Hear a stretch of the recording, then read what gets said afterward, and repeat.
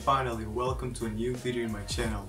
It's been a long time, but now I'm back, and today I'm going to teach you guys how to do the chest stall, and it's going to be something like this.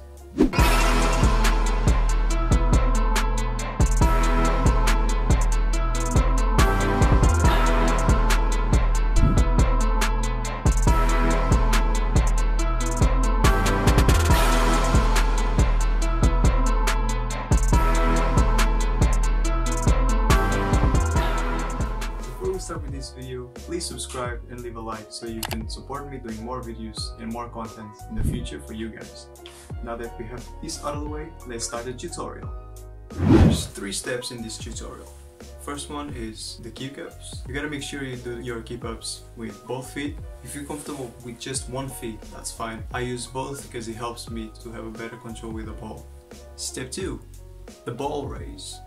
This step is after the kick ups.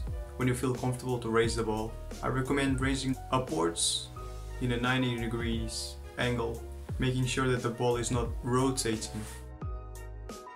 And finally, step 3, the chest catch.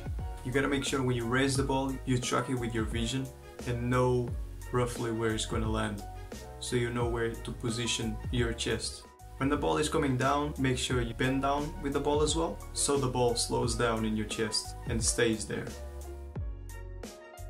And that's it, guys. I hope you guys enjoyed this video. I hope you guys found this tutorial helpful. Just make sure you practice this trick more often because it's a bit harder than other tricks. Comment below if you guys enjoyed this video. Did you like it? Did you not like it? Did you find it helpful? Also comment suggestions of future videos that I could make in the future. And please subscribe and leave a like so you can help me. And yeah, I'll see you in the next video.